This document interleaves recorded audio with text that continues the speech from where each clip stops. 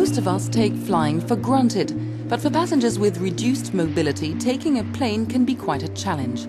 Nowadays, getting on and off an aircraft is a lot easier than in the past, but using the toilets often remains a problem for wheelchair-bound passengers. On wide-body aircraft, the lavatories have already been adapted to their needs, but what is unprecedented is this new cabin design in the single-aisle aircraft like the Airbus A320 Family. The new SpaceFlex design means the two toilets are now located at the rear, allowing for much more space. I'll show you how it works. Here are two toilets adjacent to each other. So here's one toilet, and the other one is here.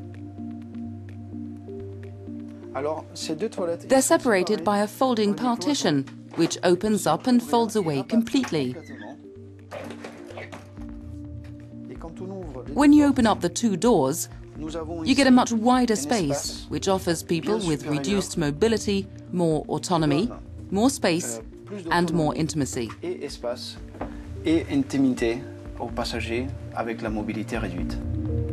And the extra toilet space doesn't mean less seats in the cabin.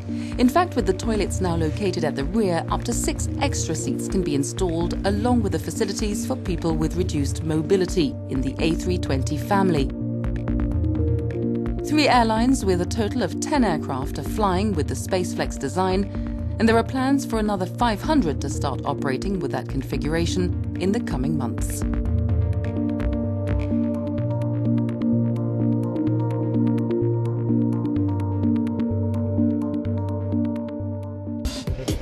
Off to Slovenia now, where a flight enthusiast has spent years and thousands of euros to fulfill his dream. Using parts of an actual Airbus A320 airliner, 53-year-old electronics engineer Igor Perner managed to build a realistic flight simulator in his own home. He purchased the written-off Cyprus Airways airliner back in 2011. I built my first wooden simulator over 10 years ago, using as a model a life-size Airbus A320. Then I got a chance to acquire a real one from Ljubljana Airport. I cut off the entire front section of the aircraft and reassembled it. It took me about 2.5 years to complete the project. About 10 kilometers of wiring were needed to connect 300 working switches and 250 indicator lights. 6 computers run the simulator, while an overhead projector displays a 250-degree view from the cockpit. Pern takes his time in the cabin very seriously. It's really hard to distinguish virtual flying from the real thing.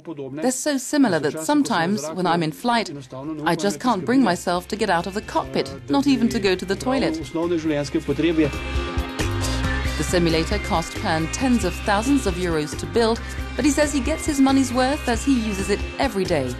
And as it's based in his garden shed, one thing he never suffers from is jet lag.